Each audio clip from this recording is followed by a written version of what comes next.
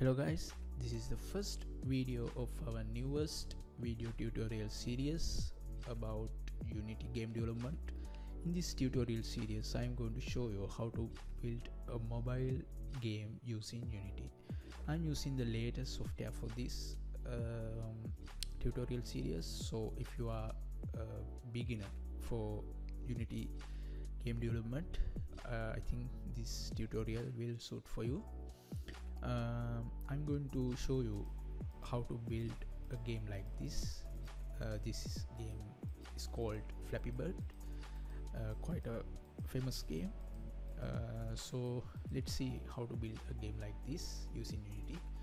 And these are the areas I'm going to cover. First I will show you how to set up Unity, then I will start the project, then I'm going to show you how to create graphic elements such as trees, characters that you have to use in the game using Illustrator. I'm using Illustrator for that. Then I will show you how to start coding in your game. After that I will show you how to create the scenes, how to create buttons and menu, setting panels and other things.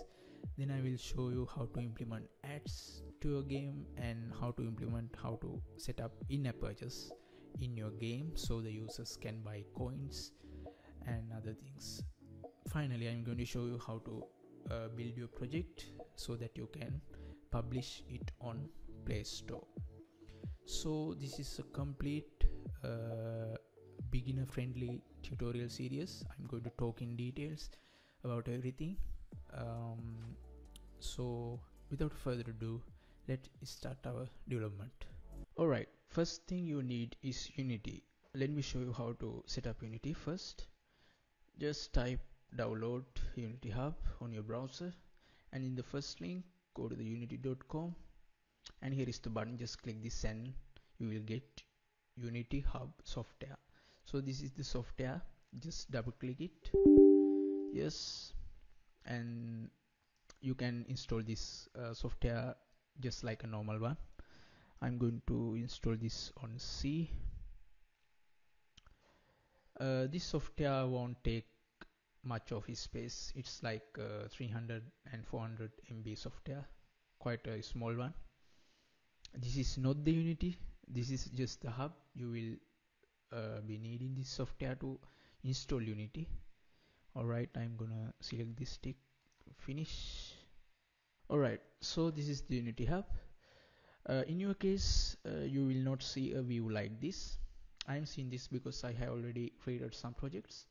So first you have to sign up to Unity Hub. It's really simple. Just click sign up and use your Gmail to sign up. After that, go to install section, install editor. In this section, you have to download this version. You must download this version because this is the latest long-term support version. That means this version has the minimum amount of bugs. So just select this version and click install. I have already installed this version, so I'm going to show you the next part by clicking this one. But you have to make sure this is the 2021 version. Alright, next keep selected this one and select this because we are developing Android mobile game.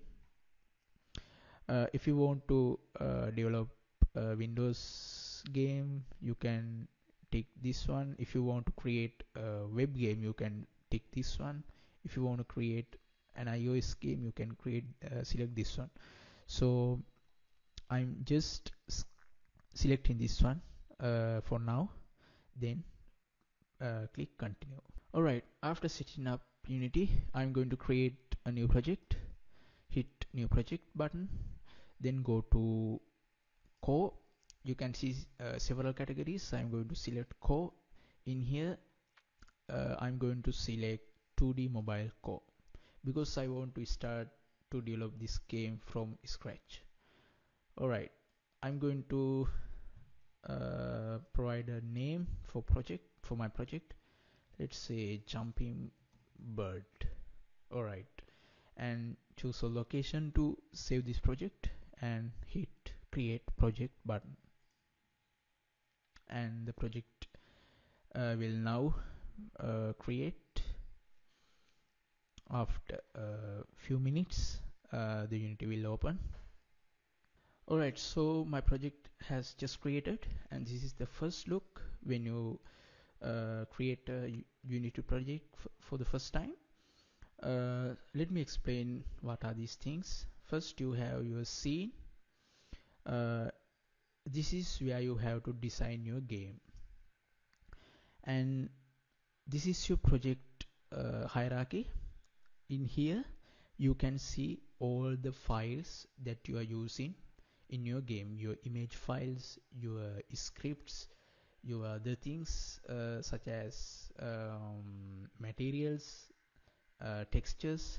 So all the things you can see in here, and when you click a folder you can see the content of folder in here. Alright, okay, so in this section you can see another hierarchy. We call this the component list.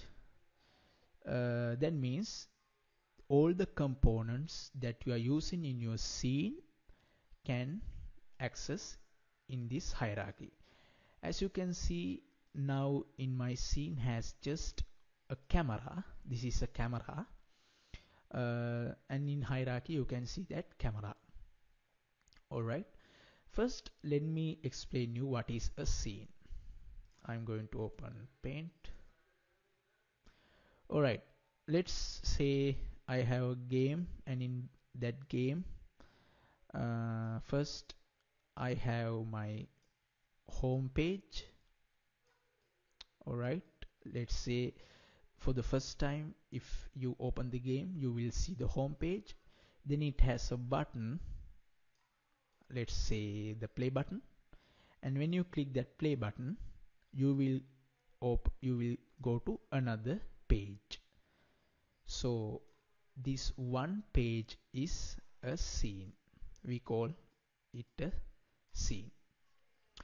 So in Unity, in scene view, you have already opened a scene. We called this scene the sample scene. You can see that sample scene in scenes folder. This is the sample scene. So when you create a new project in Unity, already you will get a scene called sample scene. So we are developing a game like Flappy Bird. That game has a portrait view, but as you can see this is a landscape view, so we should make this a portrait. But before we do that, just go to the file and build setting. Make sure you have selected the platform as Android, but as you can see currently we are using the Windows platform. I'm going to select Android and I'm going to switch platform. You must do this first as you are creating an Android game. This will take a moment because our scripts are converting to the platform.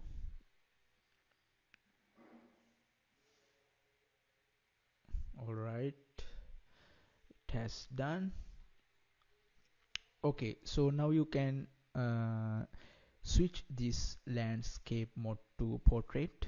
Let me show you how to do that. You can see this tab, the game tab, the game view. This is the scene view. This is where you design your game, as I told before, and this is the game view. This is the preview of our game. So I'm recommending you should see both scene and game views simultaneously.